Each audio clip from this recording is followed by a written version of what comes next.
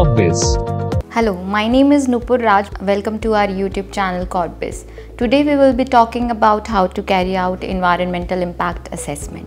Let's see first what is environmental impact assessment. Environmental impact assessment is a tool used to identify projects' environmental, social and economic impacts before decision making.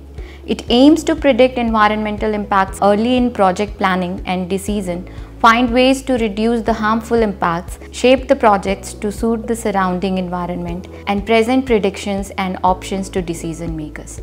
The Ministry of Environment, Forest and Climate Change (MoFCC) notified EIA notification September 2006. Now we will see why one should carry out environmental impact assessment. To carry out the assessment of any project that may lead to environmental and socio-economic impacts, one should go through the process of EIA to acquire an environmental clearance certificate.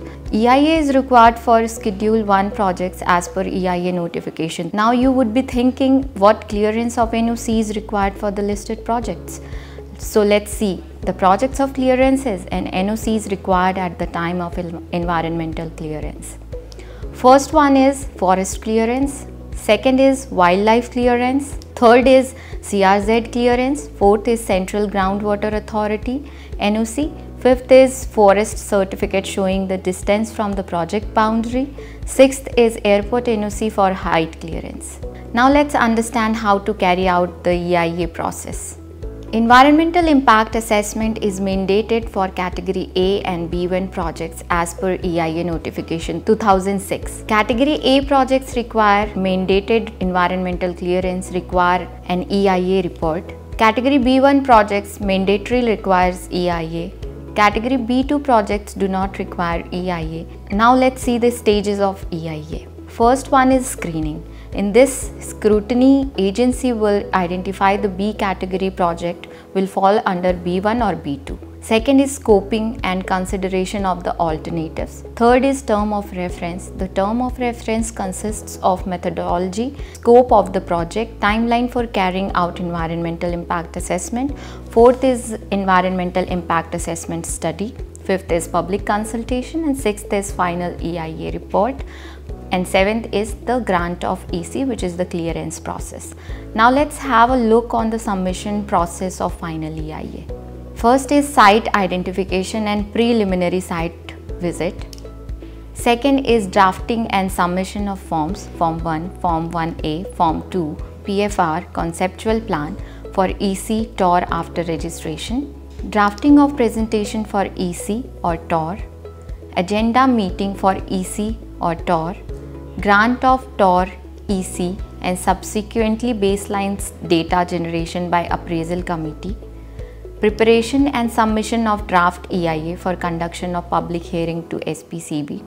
Drafting of presentation and conduction of public hearing. Final environmental impact assessment submission to appraisal committee for the grant of EC.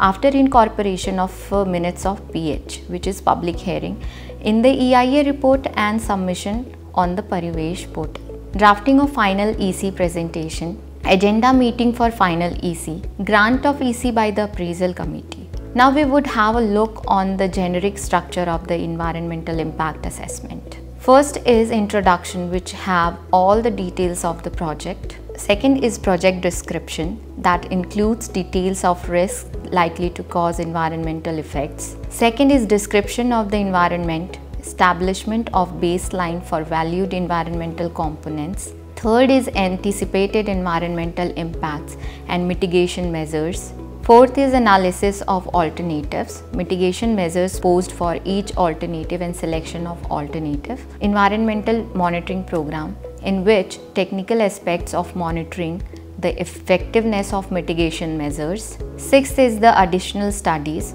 consist of public hearing, risk assessment and social impact assessment. Seventh is project benefits, improvement in physical and social infrastructure and employment potential. Ninth is environmental cost benefits if recommended at the scoping stage. Eighth is EMP, description of the administrative aspects of ensuring that mitigative measures are implemented and their effectiveness monitored after approval of the EIA. Ninth is summary and conclusion, explanation how adverse effects have been mitigated. 10th is disclosure of consultants engaged, the names of the consultants engaged with their brief resumes and nature of the consultancy rendered. This was all about the generic structure of EIA. Now, to prepare environmental impact assessment report for all the listed projects is very important for the sound management of the project by identifying the risk associated with it. And for carrying out the environmental impact assessment, one can take help from the certified NABIT consultant to prepare a quality EIA report and grant of environmental clearance. So if you are looking for the assistance of certified consultants that can help you with the report or certificate, you can connect with our experts at Corpbiz with the details below. We help our clients with all environmental compliances related to their projects. Please like and share if you found this information useful. You can also subscribe to our channel and visit our websites. Thank you for watching.